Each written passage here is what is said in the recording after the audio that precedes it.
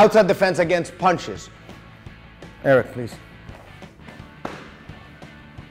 Sorry. All outside defense against punches, these outside defense against punches are executed from low base extend. That means your hands are not here, they are down below. Here's a punch.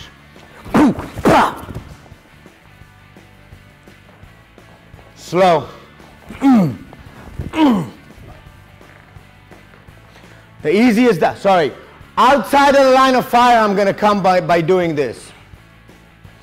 I'm just going to shift my body a little bit towards his left side.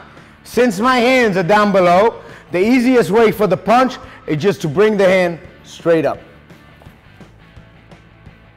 Again, past my face. It's important that I will defend with the lower part of my forearm and not the higher part of my forearm. If I do, I'm much weaker. The lower part carry a lot more strength. Because I'm moving to the live side of my opponent, it is crucial that I'm going to strike him at the same time. It's not a block and a strike. I need to strike him immediately. Bah! To do so, I don't even rotate my shoulder, because that rotation will consume time. I'm in the live side. I'll grab him, bring him into the groin, and make separation. One more time the motion. Boom. Thank you. Face forward. Take your base extend. Bring it to a low base extend. With a foot, we're going one, back. One, back. With a hand.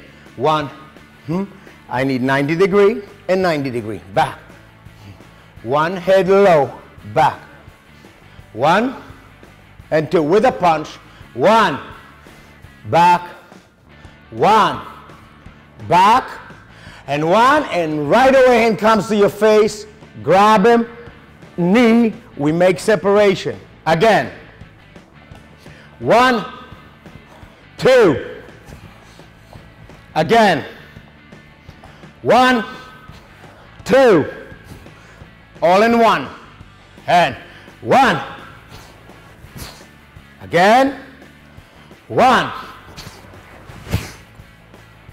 Please, Eric, punch David. Right through, please, not fast. Again. Try to pay attention to 90. Again.